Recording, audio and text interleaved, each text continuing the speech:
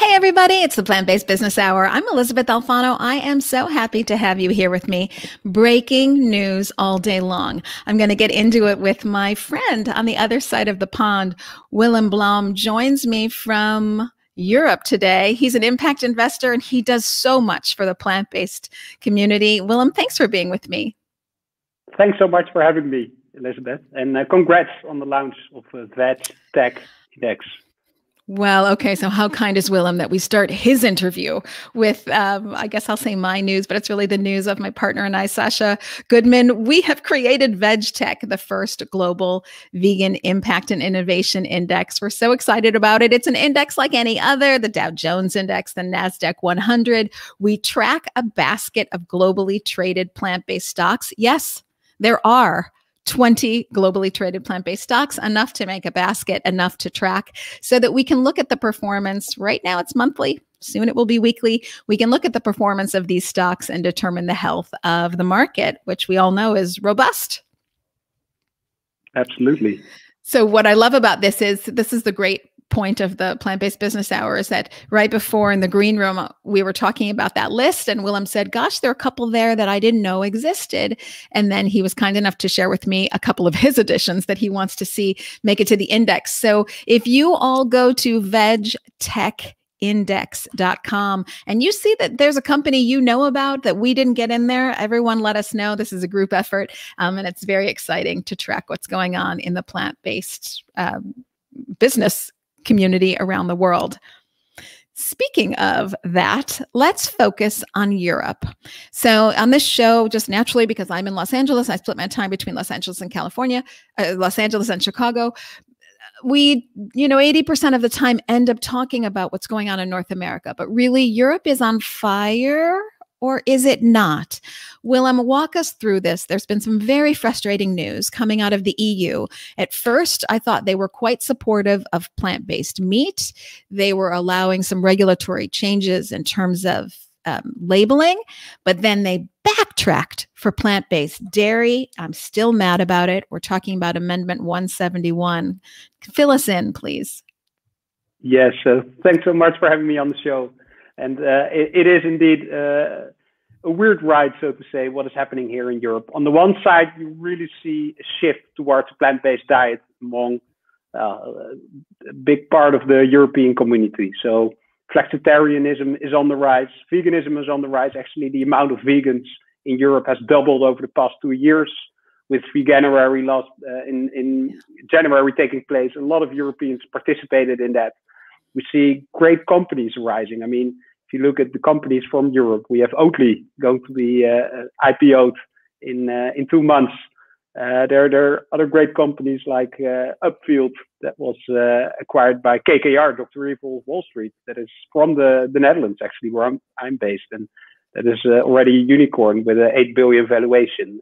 There's Live Kindly from Switzerland that acquired many different companies in the different European markets. So they're great examples of even large companies in Europe, but also a lot of startup scale-ups that I'd love to talk about later on. But you're right. The European government hasn't been really supportive of this trend. On the one side, they've written this program called Farm to Fork, where they elaborate that indeed plant-based diets are better for the planet and also for the health of Europeans. But then we have a very strong agricultural lobby taking place here in Europe. And what we've seen with Amendment 171 is that the dairy lobby is fierce and is really influencing politicians. Their lobby is stronger, I think, than the plant-based lobby, although growing at this moment. So what we've really seen here is a fight between, obviously, the Farm to Fork strategy and the new Green Deal that is being shaped in the upcoming years here in Europe versus the traditional industry and their fight for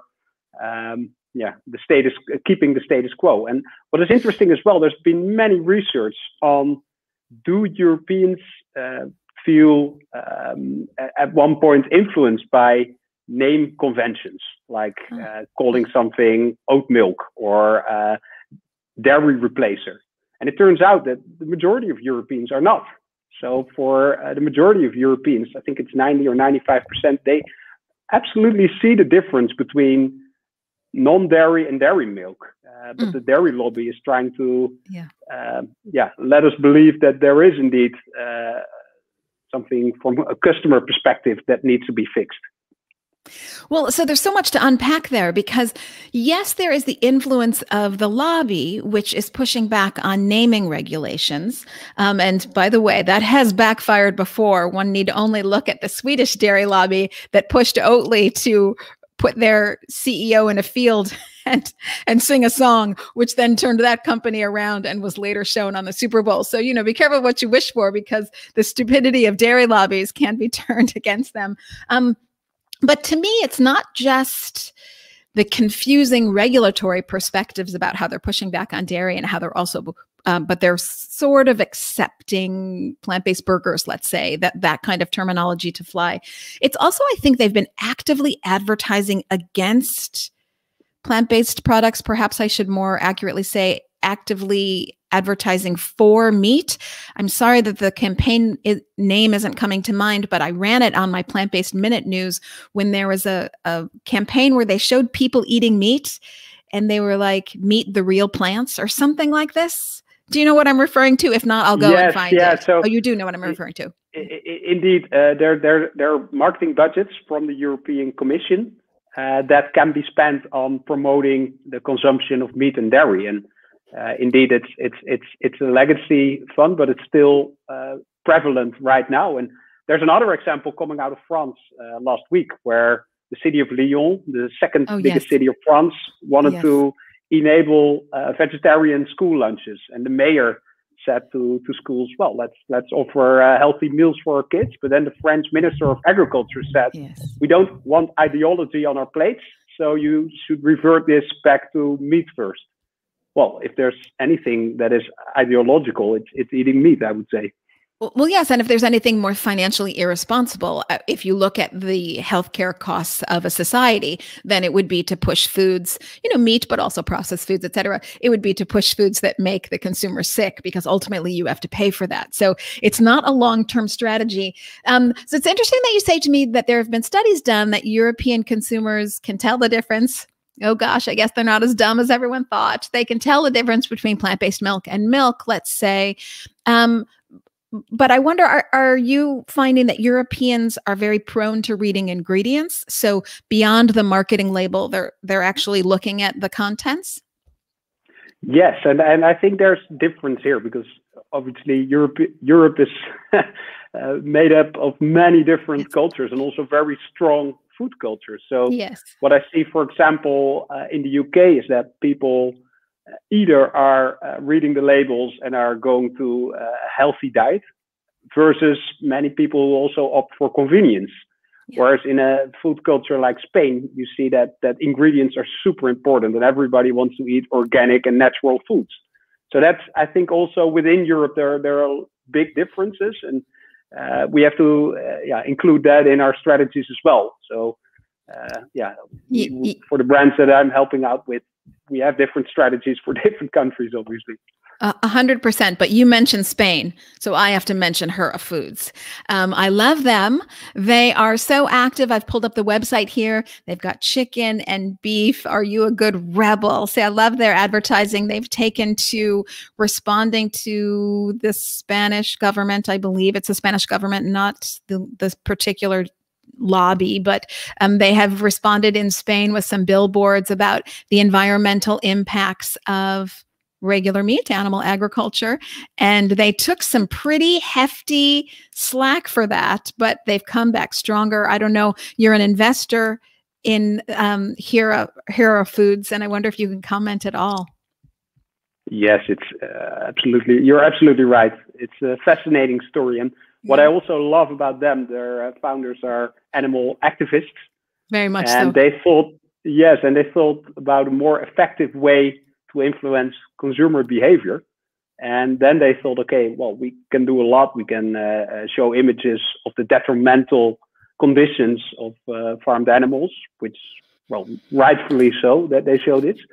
But they thought, well, we can make an even bigger impact if we start a love brand that's Spanish people embrace. And it's so cool to see now, if you talk to young urbanites in Spain, in Barcelona or Madrid, they all love this brand. Yes. They have 100,000 plus follower base on Instagram. In mainstream restaurant chains, there's Eura on the menu. Mainstream retailers are selling this. And this is in a country that is heavily reliant on meat and dairy consumption. And that is also pretty traditional when it comes to food. So it's super cool to see this brand, a local brand, thrive in such a market, and now also expanding to the rest of the world. And I also think one comment you made about, if we read nutritional values, I think with Eura, they in Spain they do, and what they've done tremendously well is to have a clean label product out there. Yes. Again, I'm showing their website. I love them, as you say, for many things that they do. It's not just how they communicate, because again, we were saying they have these great billboards and they've been very active, and their hearts are in the activism aspect of the food that they provide. But I think from a business standpoint, it's very interesting, because when you think of who will succeed in business, you usually think of the Goliath, right? The one with the deep distribution channels and the huge pockets for advertising. But Gen Z and millennials have really shifted, seeing through the commercialism and the false health claims that are ubiquitous now almost on all food labels. And they've really gravitated towards the Oatleys and the Hura. I hope I'm saying that right. Hura. I'm sorry, brand Hura is what I'm thinking. They've really connected with the zeitgeist of that younger consumer that wants to know the company values from top to bottom, not just the brand and what they offer, but those company values from top to bottom. That means CEO right down to the person on the customer service line. And they find that authentic, take a point of view, take a stand way of communicating and acting in the world. Very powerful. And they're establishing what many big companies have lost, which is consumer trust. And so you're seeing these little Davids of the David and Goliath story take on a lot of market share. And it's a thrill to watch. You're absolutely right. And I think these types of companies are rising all across Europe. So we really see a boom in entrepreneurship around the plant-based scene. And I think I compare this to the tech industry 20 years ago. I was a tech entrepreneur, and you really feel that energy that was taking place back then when I started my agency 20 years ago to what is happening now in the plant-based scene. And rightfully so, because if we make the comparisons to technology, I mean, food is the new tech.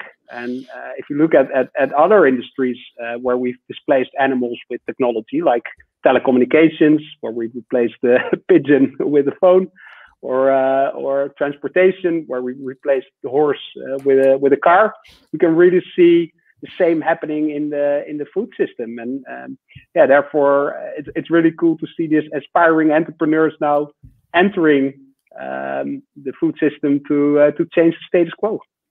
Well, you hit on one of my very favorite subjects. It just gives me like a grin from ear to ear. So when anyone hesitates with me and they say, oh, I don't know if plant-based is here to stay, or perhaps this is just a fad, or I don't know, it's not for me, I always say, well, then without sarcasm, I suggest you go invest in the typewriter, because there's not an app or an invention, anything that you could do to the typewriter to make me go back. I now use something called the computer.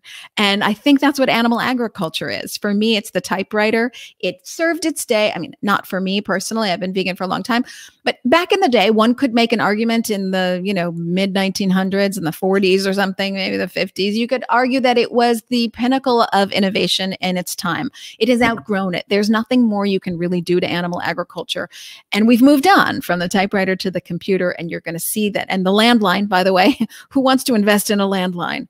So we've foregone the landline for the cell phone, we've foregone the typewriter for the computer, and this will be the case with animal agriculture. So, and we're living through it. It will be the case, Willem, in our lifetime. So. Absolutely. And also, with that said, we also need visionaries who think outside the box, because when Henry Ford was asked people what mode of transportation they wanted, they all said, I want a faster horse.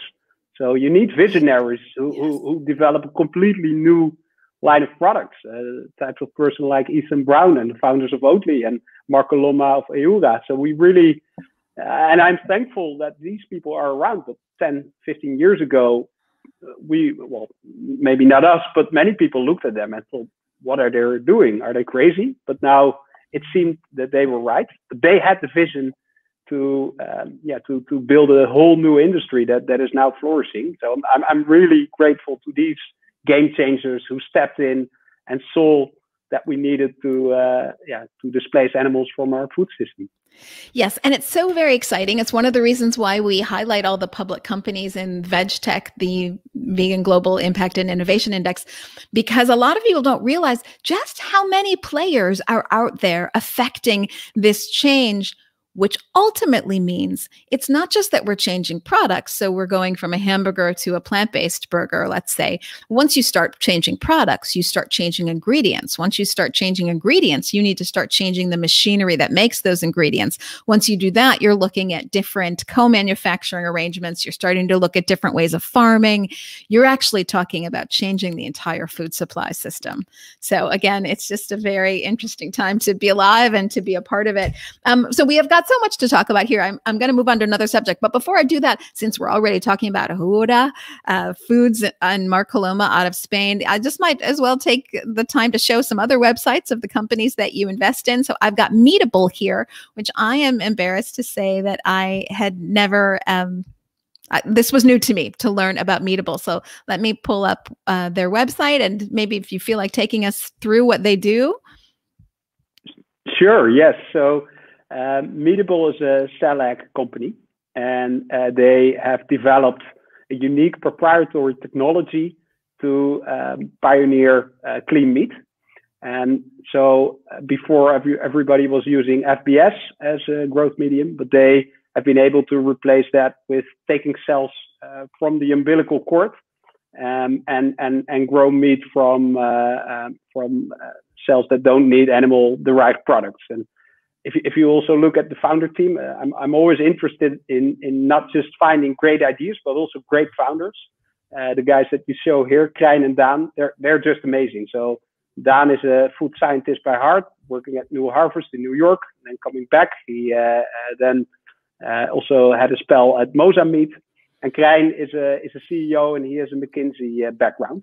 So the two click.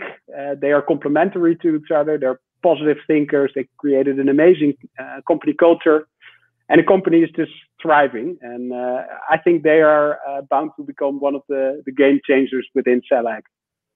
Yeah, it's really so very fun. I did not realize, I had not known about them. And when I went over their website, I thought they were cell ag, but I wasn't sure if it was something else. They said that they could grow meat in about 3 weeks, which usually takes, at least a year and a half. And that's at the worst animal farming conditions possible. I'm talking about cows. Yeah. Chickens obviously take less, but still a lot of time, relatively speaking, and then in god-awful conditions. So I wasn't sure if they were talking about precision fermentation or if they were talking about cell ag, but they're a cell ag company. Yes, they're a cell ag company, and they have patented Optiox technology that was invented by Mark Cotter from the University of Cambridge. And this technology enables them to grow meat faster than most others in the world.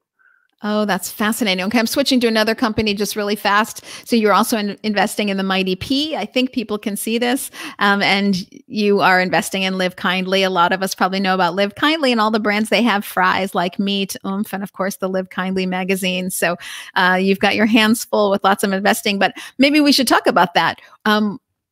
There are so many plant-based brands now. We can't invest in everything. Well, maybe you can, but I speak for myself. I can't. My purse is so very, very tiny. How do you decide on what you're going to invest in? That's a great question. So there are a couple of things that I look for. Of course, an awesome product. And an awesome product for me is a product that is tasty, first of all. So my wife and I do a lot of tastings here at home to try all the products and sample the products that I might invest in. Convenience. So is it easy to use and could it reach a mass audience? And availability. So what is their strategy when it comes to retail, food service, or convenience stores? And then obviously, as I said with the Meatable example team, corporate culture, the founders, their background, but also their drive and motivation. I think the latter is for me more important than the first. I really think that if you have the right mindset, you can reach any goal. Then thirdly, their go-to-market strategy, how that looks like, and obviously also the product market fit. So I always do my research and see what the white spaces are in the market, and to see what products fill a gap, and try to go on the lookout for these kind of game changers. Yes, when I'm looking, because I have such small opportunity really in my particular case. So I'm always looking for something that's a direct replacement in the end product. And I wish I could be looking for the upstream, the ingredients coming to make the product. I think there's a lot happening in novel proteins. I'd even like to be investing in infrastructure like machinery, et cetera. I mean, I think there's a lot of opportunities in vertical farming and, all the way down, up and down the chain. But for right now, I'm just looking for those one-to-one replacements, but I'd love to be able to get into, plant-based fat ingredients that make the plant-based burgers that much better, et cetera. It's a very exciting time, and so much innovation going on in all of these areas. Right now, we only see the end product, as consumers. That's what my listeners probably know. They only see the end product, but lots of innovation going on. This is why I say it's really a shift of the entire food supply system. So tell me what you look for in a founder, because I always find that that's really the key to making any business work. Yeah. So maybe the first word that comes to mind is humble and strong. So the combination of a founder that acknowledges well, maybe not his weaknesses, but the areas where he should enable others to thrive, and is a team player, and lets others fill his gaps, but also a strong leader that has a vision, and that is also able to turn that vision into reality. So getting things done is an incredibly important part of that. And I think that founders should be a leader at first, and also be an example and lead by example. So these kind of things I try to assess. That's always, obviously now in a time where we only do Zoom calls, a difficult one, but I really try to grasp the energy also from the screen to see if I have a type of entrepreneur on the other side of the table that clicks. A nice example with Marco Lomar, for example, because you mentioned Eura. What I really liked about him as a founder is he turned the due diligence around. So when I reached out to him, it was like 4 years ago through LinkedIn, to send him a message. Well, I tasted your product. It's amazing. I'd love to back your adventure and help accelerate your company. And then he sent back, well, great, but there's a lot of investor interest. So please send me a couple of references why we should pick you as one of our investors. And I really like that. And I thought, yeah, you're right. I mean, this is like a marriage that we're on, and you cannot get rid of me if I've invested in your company. So rightfully so that you also do due diligence on me. And I really like that aspect in fundraising, and also that characterized him as an entrepreneur. He only wanted to select the people that he also felt a connection with, and that he thought of that could bring smart capital. Yes, it's this really delicate balance of being humble, yet bold, being scrappy, and yet visionary. So I look for the person that's really willing to work the long hours, roll up their sleeves, find the opportunity, make the connections, within the realm of strong values, really work every angle, and then be completely bold about what they're doing. No reservations, but having that humility to say, I might not know the right answer. I'm going to go find it and go find the right person who does know. So it's a very unique individual. They're, and I think a lot of, this is interesting.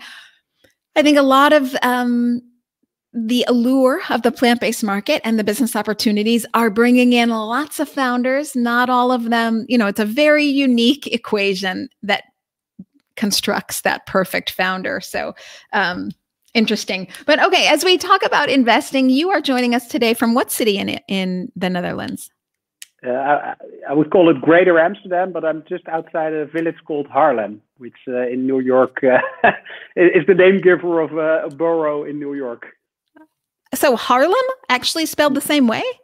Yeah, it's Harlem. It's a 17th century village here in the Netherlands. How fabulous is that? Well, I love Amsterdam. Of course, been there and love it. And I had back in the day, I don't even know if they do this anymore. So in addition to, I believe it's the Rembrandt Museum, which is there, which I love. And I did go to, is it Guinness? No, of course, it's not Guinness. That's Ireland. Heineken. Thank you. What's wrong with me? Beer brand. I did go to the Heineken tour, and gosh, they were generous with beer. It was a little bit overwhelming at our 10 a.m. tour in the morning, but I just, the Anne Frank, I'm just hitting all the tourist sites, but I just loved it. We stayed there a long time and really enjoyed the whole feeling of the city. So such a beautiful place. But in addition to being a beautiful place, it also is really the European epicenter for plant-based innovation. And one thinks like the Netherlands, this sweet little country that could, how is it doing this? But you've got Wageningen University that is very big in research, very strong. I didn't know this until researching my interview with you, but the Netherlands is the second largest exporter of food beyond the United States. I did not realize this. Strong in potatoes, vegetable seed, and onions. You've got at least over 60 companies working on food innovation and research. As you mentioned, Upfields hails from the Netherlands, but so does the Vegetarian Butcher. And the university, I believe, or no, it's Upfield, excuse me, is investing $58 million in a food science center. Lots going on in the Netherlands. Is the Netherlands as a country, would you say, generally embracing plant-based and plant-based innovation? And secondarily, is it the face for Europe of plant-based innovation? Tell me. Great question. And thanks so much for highlighting my tiny home country. I'm a fan. Great. Thanks so much. And happily invite you back to Amsterdam. We have lots of cool vegan restaurants nowadays. So that has changed for the better over the years. I think, like you mentioned, we've always been an exporting country and also exporting food products. And since we're so small, we needed to be efficient. So there's been a high focus on innovation in making the most out of this tiny piece of land. And that's why Wageningen University, they call it the Silicon Valley of food. They've really invested already for tens of years in innovating in the agriculture scene. So there are a lot of cool innovations coming out of Wageningen.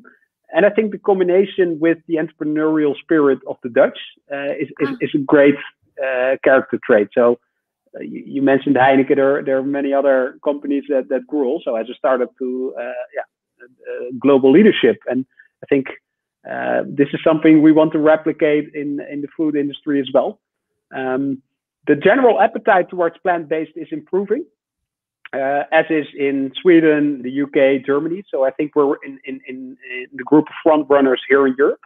But the combination with Wageningen, with our focus on food technology, and already having companies like Unilever coming from the Netherlands, a combination Anglo-Dutch company, is already helping. So there are many people that have a background in FMCG and that now see this space and which is also here in Europe booming and want to enter that. A nice example sitting here in my house, which is my wife. She used to work for P&G and Ahold, which is the fourth largest supermarket chain. And we went on a journey where visiting friends in Zurich, they showed us movies around about veganism, conspiracy, what the health, and they explained to us about the detrimental effects of animal agriculture. So we turned vegan overnight, and we both wanted to find our place in the ecosystem. So she also quit her job, and she's now she was hired by the new EMEA director of Beyond Meat, and she's running the marketing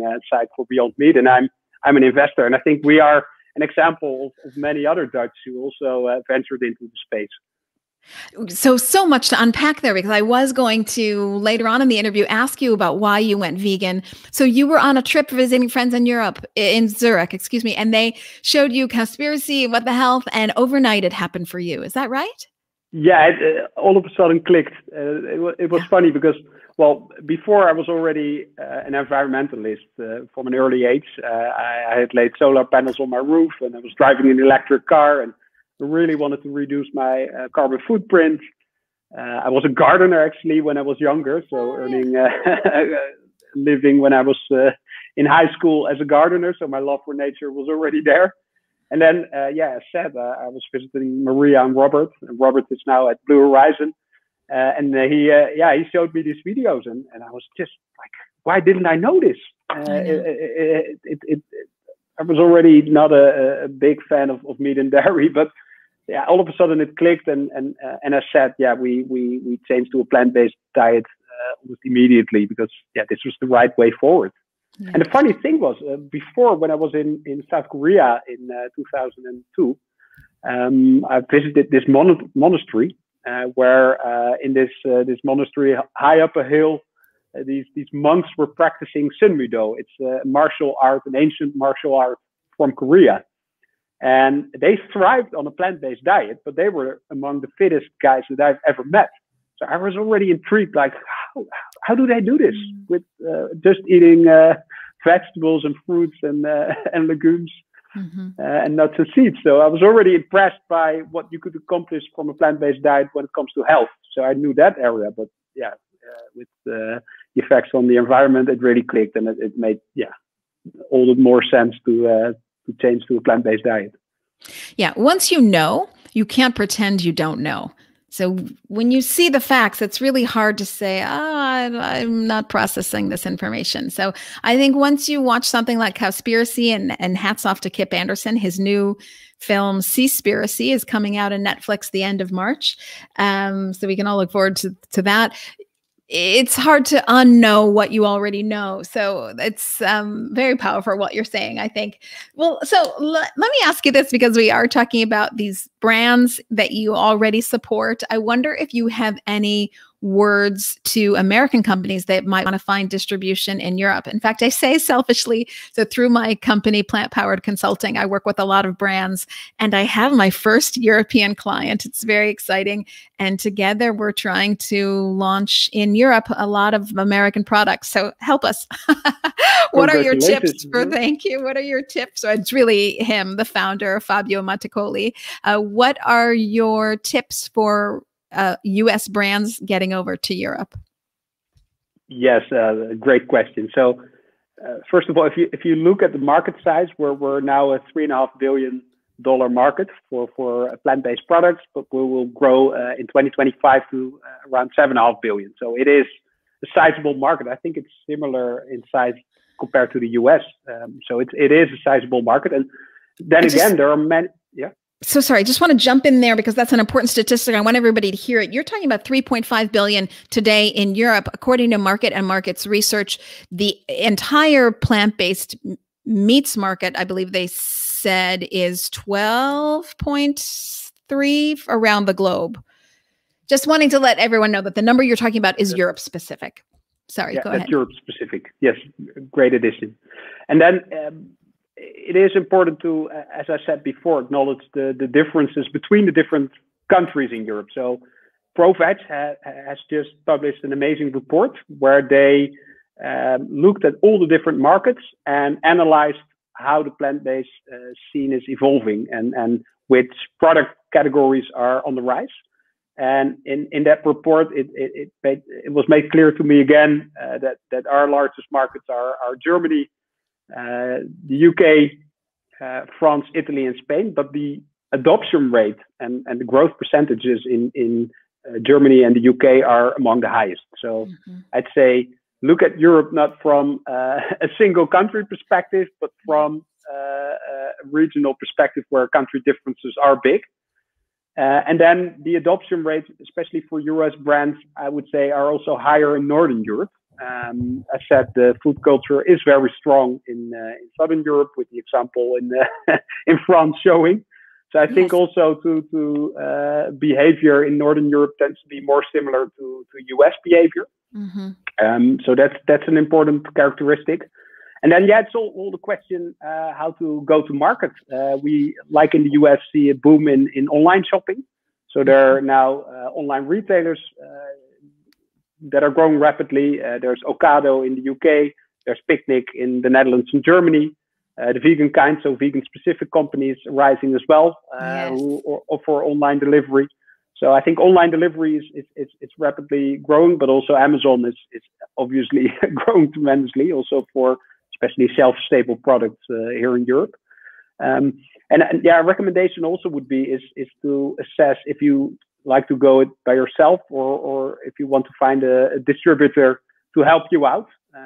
Good thing about the distribution landscape here is that there are a couple of distributors that I happily recommend who have tons of experience in launching plant-based products from the US into Europe, and also helping out with the logistics, distribution, the labeling, and all the different languages, regulation, and also the go-to-market strategy in making sure that rotation speeds go up once you have that market entrance.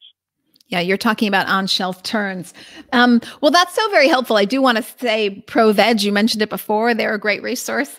You can also you can see scrolling on the bottom of your screen, plantbase.vc. That's where Willem is. This is really the portfolio of what he invests in. But, just as resources for you as you start to think about taking your products across the pond for those businesses that are listening. I know a lot of European companies come to me and ask the reverse question of how do I get to the United States?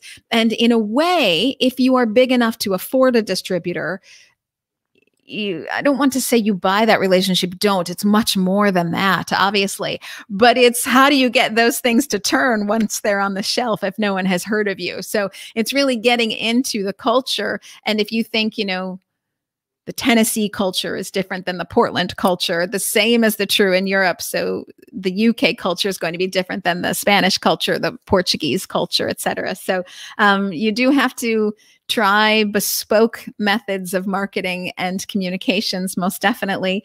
But it's an exciting road. Please. Sorry, Elizabeth. Yeah, if I may add, I think there's also a big difference between the urban centers versus rural areas. So what we also see in Europe is an uptake of plant-based, flexitarian, and vegan diets, especially in the urban areas. Don't spend your marketing budget on the UK as a whole, but maybe start pilot in London or in Germany. Focus on the two biggest metropolitan areas where also veganism is on the rise, which are Berlin and Hamburg. So spend your money wisely.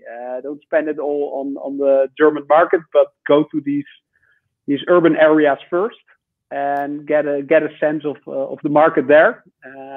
Your target audience is in these urban cities, and I think that's also a better strategy. Maybe pick like the 5-6 biggest cities and in Europe, in the most important countries, and then go to the rest of the countries and continent.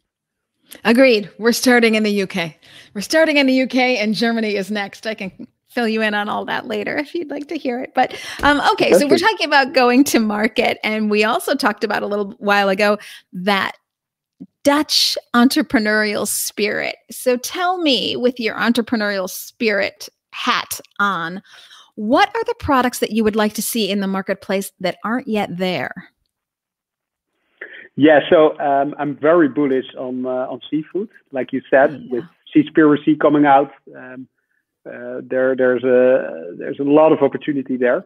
I think we need innovation in seafood. Luckily, there are great companies in the market. Of course, we have Good Catch, and I saw today that Ocean Hugger is doing a new TV. The brand that will not die. Yes, it's fantastic. Absolutely. Yes, Ocean Hugger, the seafood company, Save the Sea out of Canada.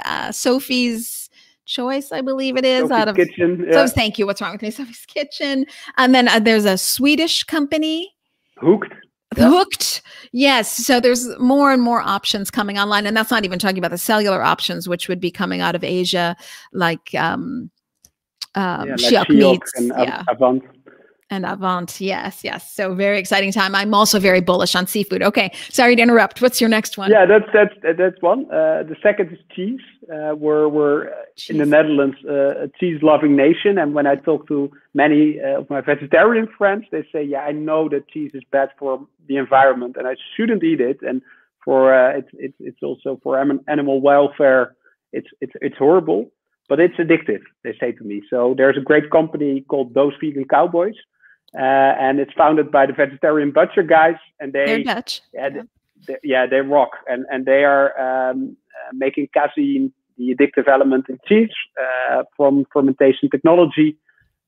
So they want to replicate cheese with eliminating animals from the supply chain. So that's a great effort, but I'm obviously bullish on everything in fermentation technology and in plant-based for cheese. There's a third category, since I'm also a father of a young son who is a vegan. I'm always, especially when he has friends over for parties, to find good plant-based kids brands. Yeah. And I think that's an area that I'm really, if you're listening and you've founded a kids brand, please reach out to me, because I think that's an untapped opportunity. I think, okay. Go ahead, Elysabeth.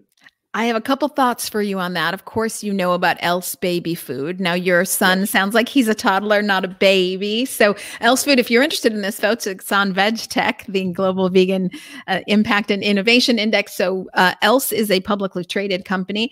Also, are you familiar with Dandy's Marshmallows out of my hometown of Chicago? I'm not. I would love to learn more about them. It's the only vegan marshmallow in the world, the only vegan marshmallow. So I don't know if Dutch kids eat marshmallows as much as American kids do, but marshmallows find their way into their lives with roasting them and s'mores. We do this thing with graham crackers and chocolate and marshmallows. So Dandy's vegan marshmallows from the vegan Chicago Food Company. That's an option. And I know that they just launched in the UK. So they are coming to you. They're getting there. They're going to grow from the UK. So yeah. But I see what you're saying. My son is now eating like raw organic chocolate that is very pure, because my wife used to be the CMO of Lovechoc, which is this chocolate manufacturer. And he loves it. But when his friends come over, they say, "What is this?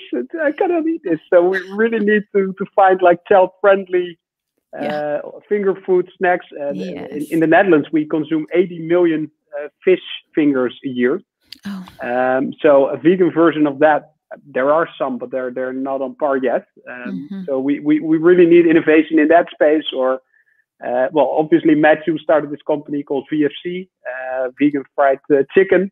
I think nuggets are a product that kids love as well, but obviously also healthy kids products. So I think there's a lot of innovation that can be catered to have better, healthier, organic options to also embrace the kids community in this movement.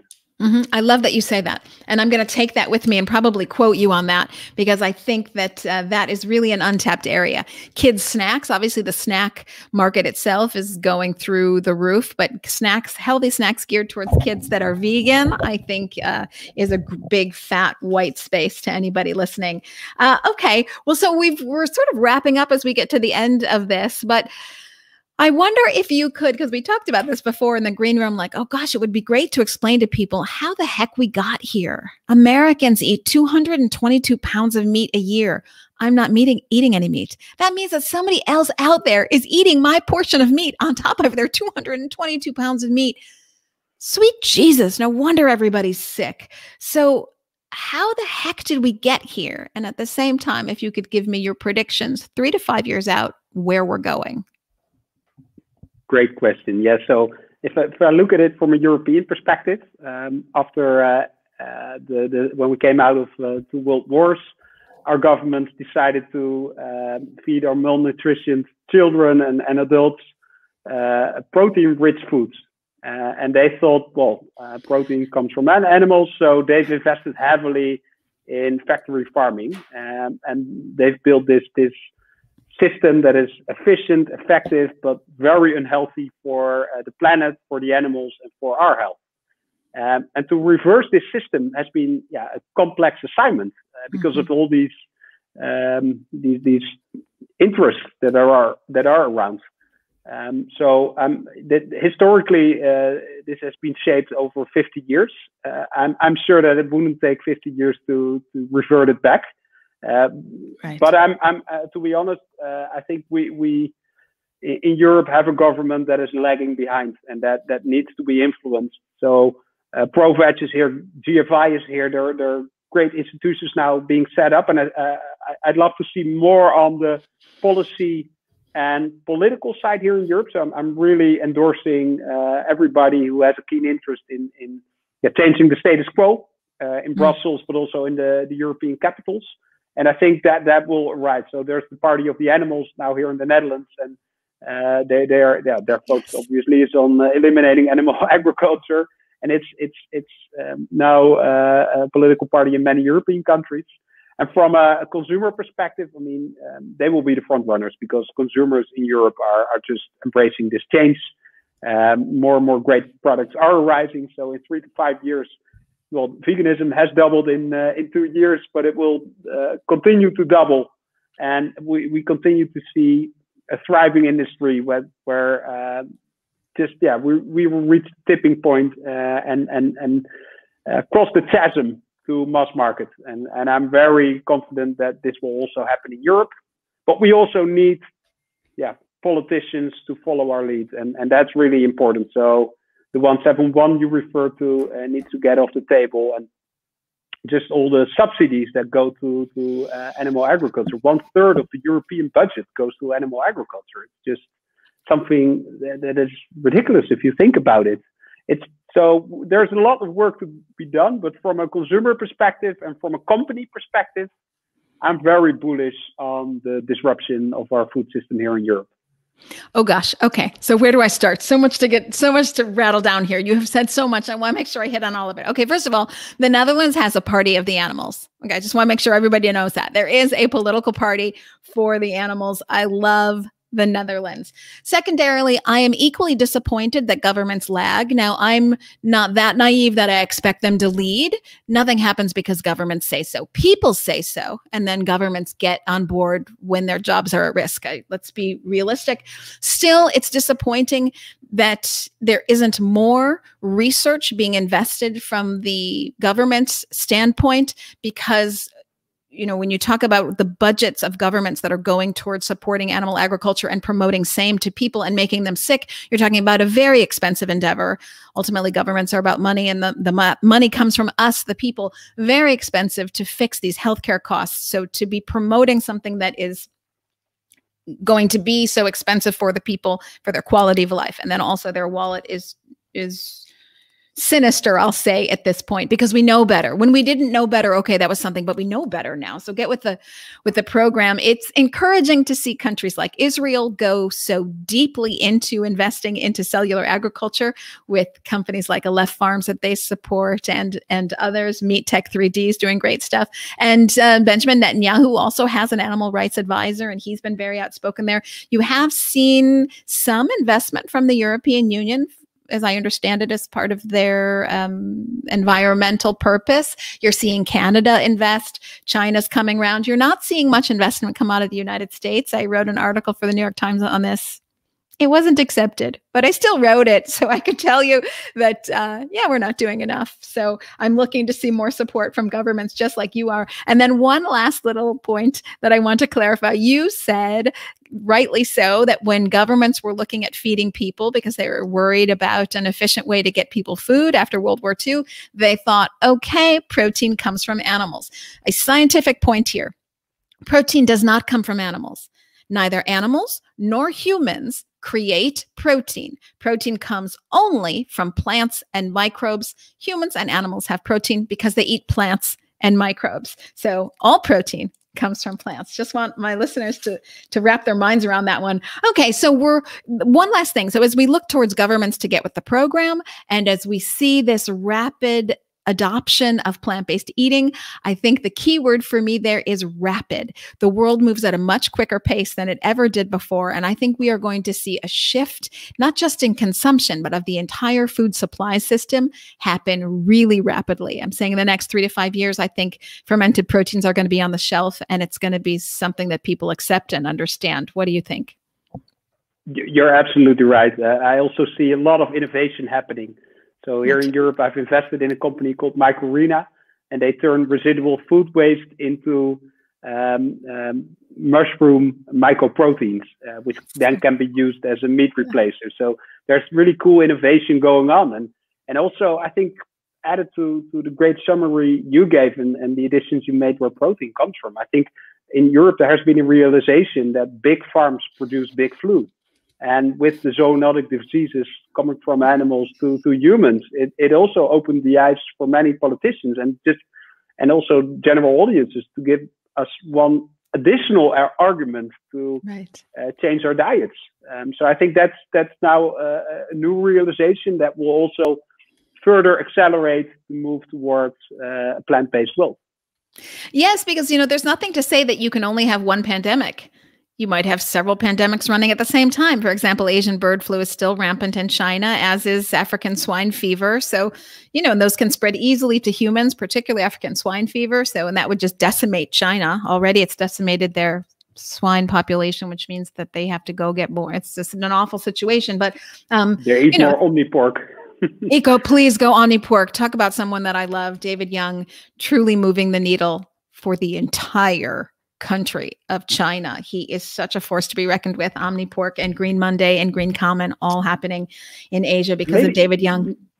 Absolutely. And maybe there's also a cool company to mention in Europe, because we have this company in Germany called Rügenwalder Mühle, and they are a 184-year-old family business. They're the biggest sausage maker in Germany. And obviously, we all know that Germans love their sausages. But last year, they got more than half of their turnover from veggie options. And the founder, not the founder, one of the great grandsons of the founder, but he's now running the company. He said the sausage will be the new cigarette. So change is going to come in Europe. If the largest sausage maker now sells half of their products as veggie options. That's a quote that will show up very soon on Instagram. Sausage is the new cigarettes. Amen to that. We don't have much time left. This has been such a treat for me. I hope that you will come back. I love talking with you. I love having my pulse on what's going on in Europe through you. So I'm grateful for that. A couple of quickie exit questions on our way out. If you are having a bad day, and sometimes during coronavirus, people have had many, is there a phrase that you tell yourself to get yourself back in the game? That's a great question. So, I always try to limit the distractions. So my quote has always been, hocus pocus, keep the focus. And go back to the core at what I'm supposed to be doing. And that's eating healthy, sleeping well, giving love to my family and friends, and exercising. Wow, you're just a great human being. I love that phrase, hocus pocus, keep the focus. Okay, everybody, adopt that one. My last question for you, you're running around doing everything that you do for the plant-based world. You're making amazing strides for people, the planet, and animals. And whoops, you forgot to eat lunch. What is your favorite go-to snack? Well, I recently invested in this company from the States called Drink Après. Drink Après, yes. Yeah, it's a great founder, Sonny, and he just shipped me tons of packages. So whenever I forget to eat lunch, I'm getting one of his ready-made drinks. It's supposed to be an after-workout drink, but their sea salt chocolate is just delicious. So I'm just using that now as my my staple go-to snack whenever I miss lunch.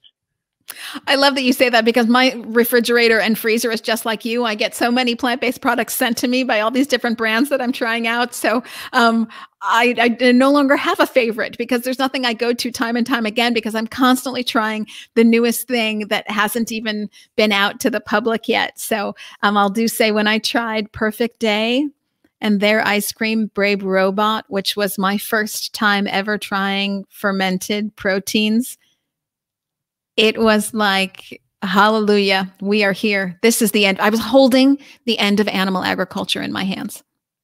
Wow. When will you introduce them to Europe, Elysabeth? I'd love to try Perfect Day. Oh, it's the thing. It's ice cream. There's no, it's the thing, and it's the end. You'd never go through the wastefulness of animal agriculture. I'm not even talking obviously about cruelty. You'd never waste your time on animal agriculture. Yeah. We leave with the end of animal agriculture. Willem Blom, I want to thank you so much for being with me today. Thank you for giving us all the news of Europe. We really do appreciate it. Thanks so much for having me, Elysabeth. And truly, you do amazing work. So thanks so much for everything you do in the industry. I feel exactly the same. I am deeply grateful for all that you do. And thank you for helping to move the needle for people, the planet, and animals. Willem, don't go away. Everybody else, I will see you next week. Thanks for being here with me on the Plant-Based Business Hour. Together, we're changing our health, the health of the planet, and the health of our bottom line.